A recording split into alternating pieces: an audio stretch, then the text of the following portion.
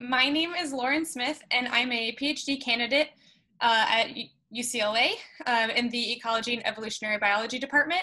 And today I will be talking about one of my research objectives, which is to compare a key ecosystem function, resource subsidies, provided by invasive Sargassum horneri and native Macrocystis pyrifera wrack.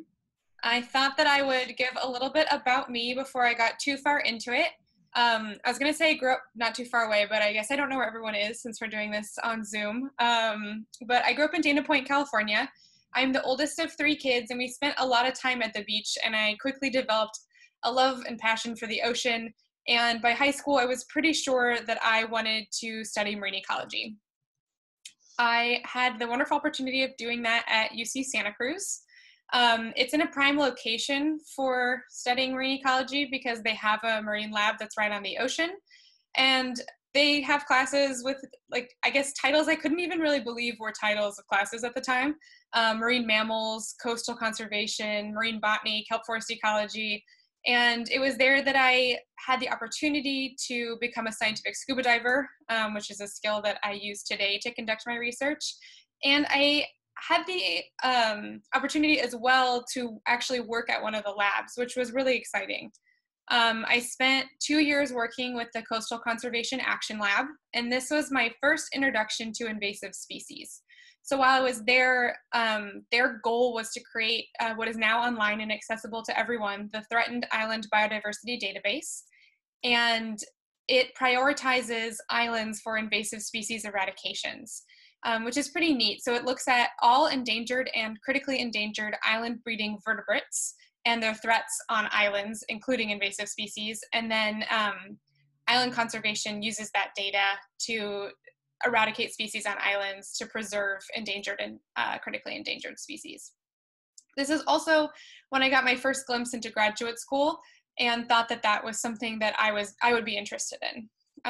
When I left Santa Cruz, I took some time off. Before going into graduate school, I took about 4 years off and I worked a lot of different jobs. I'm just going to talk about one of them, but I worked at Sport Chalet, the Ritz-Carlton, for a computer company. I was kind of all over the map. But one of the jobs that I really loved was working for Laguna Ocean Foundation as a tide pool educator, which is kind of a fancy way of saying that I showed visitors around the tide pools. And it was during this time that I really started thinking about going back to graduate school. And I started noticing that a bunch of things had changed in these tide pools that I grew up around, and started thinking about questions that I might want to ask once I reached graduate school. So the first was sea star wasting disease. The tide pools I worked at got hit pretty hard in 2013. And we lost all the sea stars, which was really devastating for a number of reasons. And one of the biggest was it's really crushing to tell a kid that you can't help them find a sea star when they've traveled all the way from Minnesota or something to see that specifically. But also just not good for the ecosystem in general. We had a lot of pelagic red crabs pushed in on shore from warm water. This was something I hadn't seen growing up. But happened, I think, twice while I worked for Laguna Ocean Foundation, and has happened a number of times since.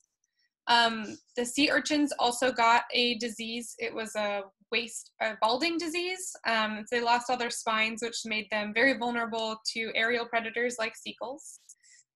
And then the last one was a new species that I'd never seen before, and that actually turned out to be Sargassum horneri. I started doing some research on it and some readings, which was more difficult at the time because I didn't have access to a university's library, but kind of started learning about the species and thinking it was something that I'd want to study in graduate school. And that's how I arrived at UCLA in 2016. Since then, I've spent the past 2 summers and the past 2 winters on Catalina Island studying invasive Sargassum horneri.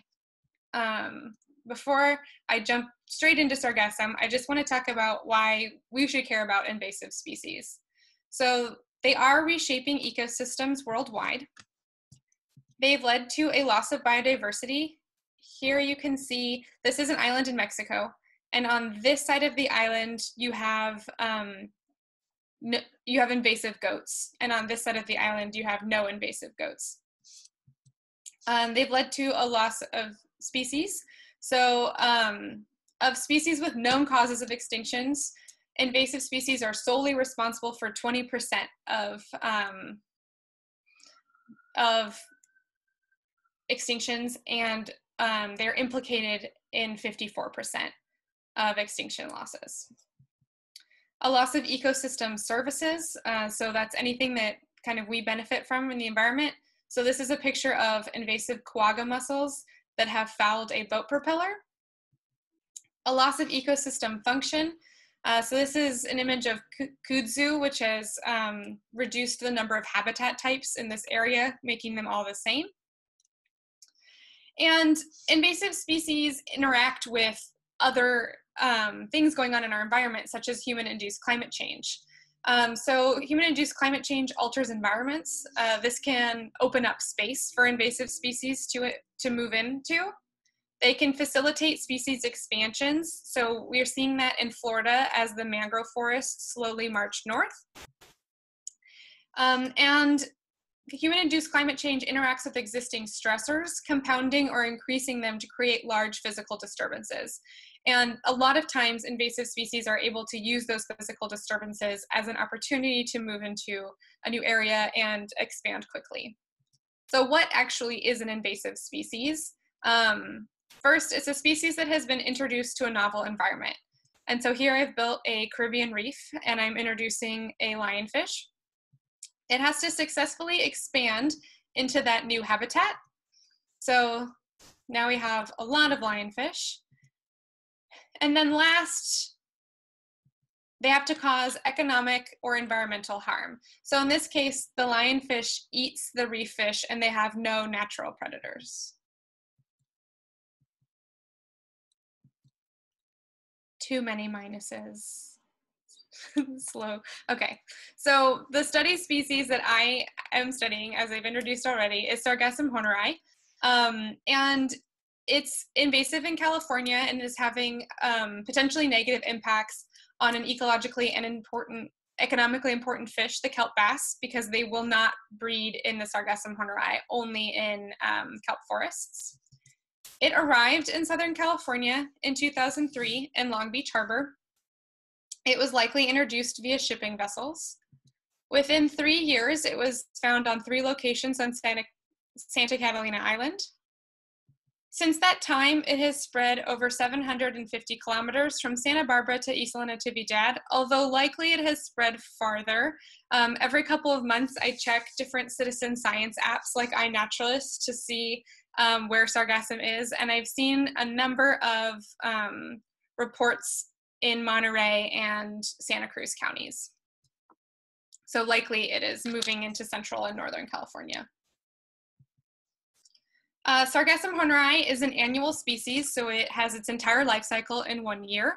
It starts growing and is recruit size at the end of summer, and it moves into being sexually mature during the winter, and then once it has reproduced, then it starts to senesce and die in the spring. It grows to be about 3 meters in height. It is particularly well suited to invade because it is highly fecund. It is also capable of self-fertilization. There is a lot of concern that Sargassum horneri is spreading into areas that are historically dominated by kelp forests. In Southern California, our kelp forests are characterized by cold, nutrient-rich waters. The dominant species is Macrocystis pyrifera, which is perennial. I think it lives to be about 7 years, or it can live to be about 7 years. It grows to be up to 30 meters, and so it adds very different dynamics to the forest than something like Sargassum that can only grow to 3 meters. And it starts to decline at 20 degrees Celsius. So my question is, I want to look at comparing a key ecosystem function resource subsidies that are provided by the invasive Sargassum horneri and the native Macrocystis pyrifera. And over the next few slides, I hope to convince you of why I'm doing this, explain where I'm doing this, and describe how I am doing this. So why is beach wrack important? When algae washes on shore, it provides an important resource. If you think about a beach without any algae on it, it's very flat and kind of a desolate place. There's not a lot of relief. And so when algae washes on shore, it adds habitat. So it gives, especially invertebrates, a safe place to live. It protects them from the sun. And there's like this interstitial space in between. They can move around. And then it also provides trophic support. And so that might look something like this, where you have the algae on the beach and it has started to decay. And it is being consumed as it decays by bugs. So I saw a lot of like amphipods and isopods, beetles, flies. Those things are eaten by birds or maybe lizards. And then importantly, the birds take that and then they go into the terrestrial community and they fertilize the terrestrial community with what they've eaten from the kelp wracks. And so it's important nutrient resource that comes in from the ocean and is transitioned into terrestrial communities. Currently, Sargassum horneri is washing up along the coast as beach wrack. It's often mixed in with kelp, but in some places it's the dominant wrack on the beach. And I did this work, as you can imagine, in California, specifically on Catalina. Intertidal and subtidal communities in Southern California have been subject to multiple invasions, at least 13 algal species, and provide a model system for assessing their causes, mechanisms, and impacts. And then Catalina is a great place to study it because it's been particularly impacted by Sargassum horneri. In some locations, Sargassum horneri has become the primary placeholder and it can form dense monocultures like this one. And so I conducted my experiment on the leeward side of the island, on this side at the campground at Two Harbors in Little Fisherman's Cove. So this is how I did it. I'm gonna say it all with words and then walk through it with pictures. So hopefully that'll be clear.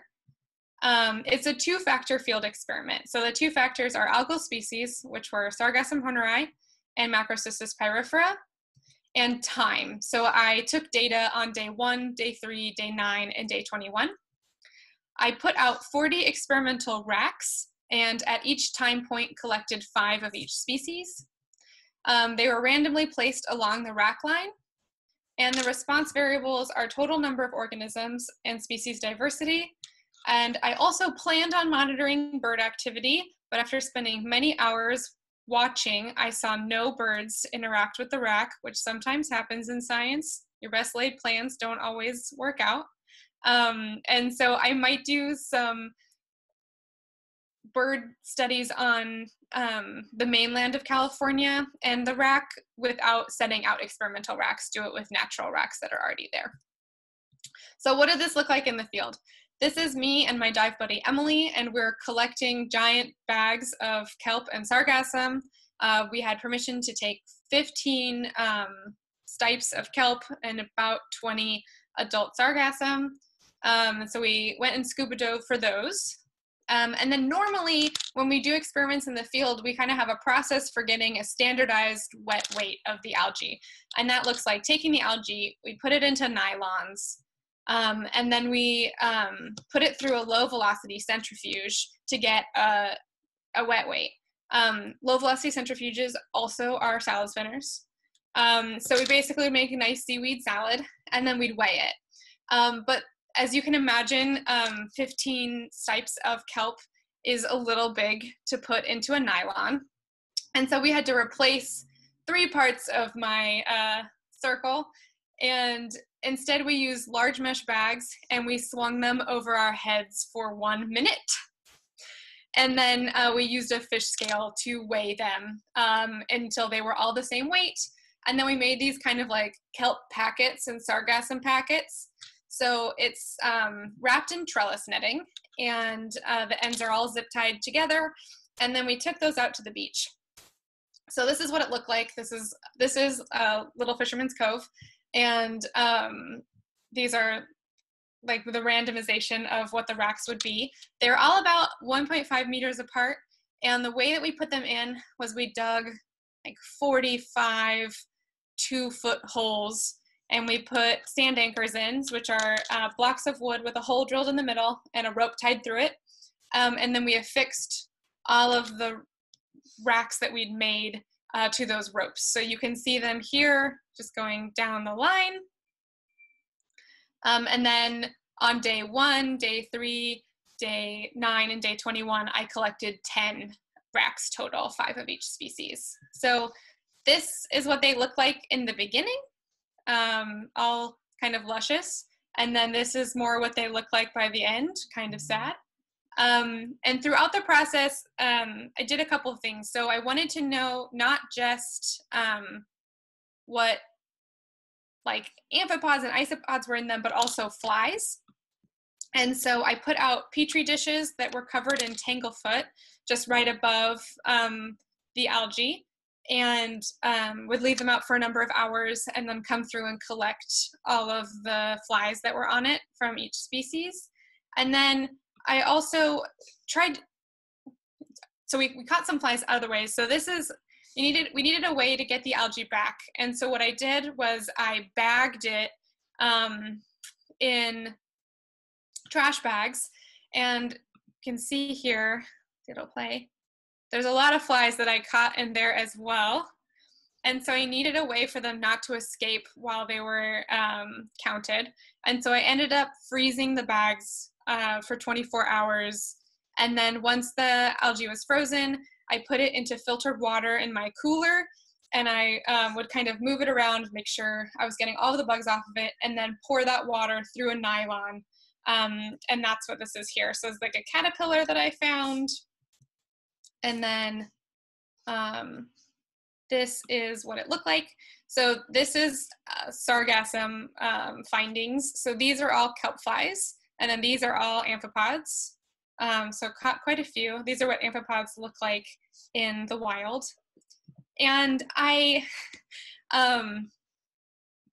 haven't finished because the day I collected my last rack, so day 21, was the day that UCLA shut down. And so I'm excited to go back once we're open again and actually look and see what kind of amphipods I got and what kind of bugs. But what I do know is that I was surprised by the results. I expected that because kelp is native, that the invertebrates would like that better, that it would be a better resource for them, not only for habitat, but for food. And that is not what I found, at least in terms of volume. It took me sometimes twice as long, sometimes 2.5 times as long to go through one Sargassum rack as it did to go through a kelp rack. So the Sargassum, it would be full of amphipods and bugs, and the kelp would have like 20 things in it, and that would be it. And so I was pretty surprised by that result.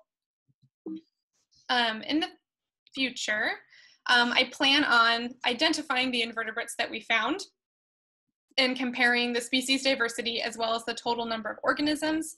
And then I also, you can see here, I decided to dry the racks out.